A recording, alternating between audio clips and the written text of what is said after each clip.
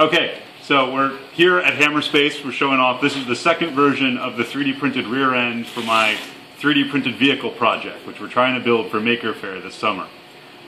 This version has the same differential from the original versions, and we've got the same suspension with the latex tubing holding it up.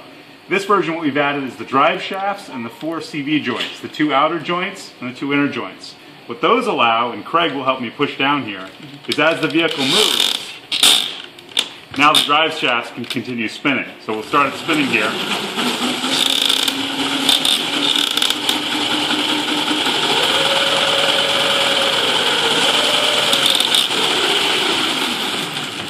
There's still quite a bit of work to do on the rear end. We're going to replace this kind of cheap latex tubing with way stronger heavy gauge latex tubing that'll give it the ability to carry a lot more weight.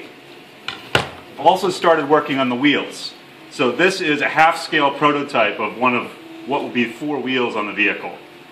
And this is the beginning of a full-scale wheel. There's about 36 hours of printing in this so far. So the wheels are probably going to be the single hardest and longest to print part of the vehicle. Thank you guys for watching.